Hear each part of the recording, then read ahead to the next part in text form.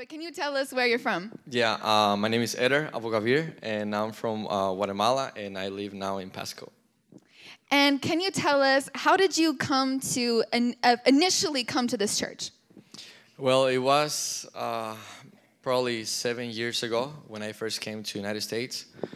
Um, I remember that I was watching some white guys playing soccer from my house. So I love soccer. That's one of my biggest passions. And so I was like, okay, yeah, I don't have friends. I didn't know how to speak English. I still don't know. No, but as I could, I just went over there and I saw some of these people, and I asked him if I could play with them. So that's how I started coming to church. Yeah, they eventually invited me to come, so I started coming to church. And so after you came to church, can you tell us, when did you make a decision to follow Christ? Actually, I don't remember if it took me like a few months, or I don't really remember. But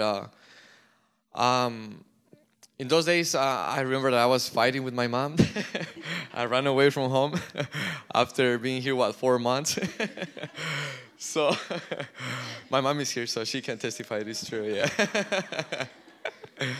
And I felt that emptiness, and that's how I drive myself to God. Yeah. So now, after you gave your life to Jesus Christ, how has your life been different since then? You said this happened about 7 years ago. Well, let me tell you this, and I gotta be honest. Between that year and this year, probably spent 5 years just with the same lifestyle that I had before. Like I used to go to clubs.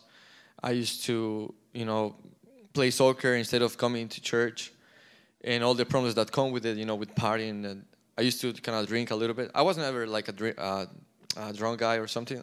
I never liked it, but I would go to clubs and just mess with people, girls, and alcohol and stuff like this.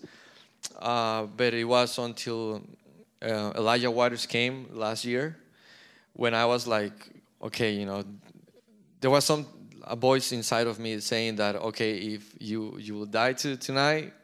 I didn't know if I was gonna go to hell, or to heaven.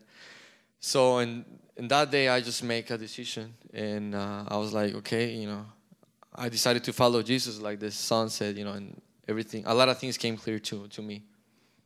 And so since that day, how has your life been different? Oh, way different. Yeah, because before I try to be happy all the time, but sometimes I will get so mad that I will throw stuff.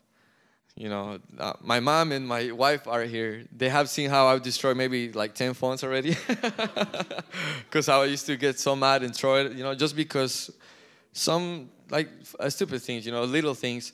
And I almost lost my wife 2 years ago, and now is just way different. My life has changed a lot.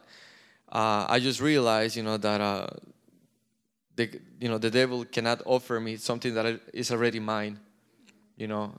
God, if He tells me, "Oh, I'm gonna give you happiness," God died for me, and He already gave me that. He already gave me health, happiness, and just a good life. So that's how my way different than before. And now, after your life has changed since coming to know Christ, what are your goals now in helping other people, and your goals even in the vision of this church? Well, I want this packed, and I'm in charge of it. My mom is here, my cousin is here, and some other friends are gonna come too. And I will see that, and it's not only my job, but your job and you guys' job too, to see this place packed.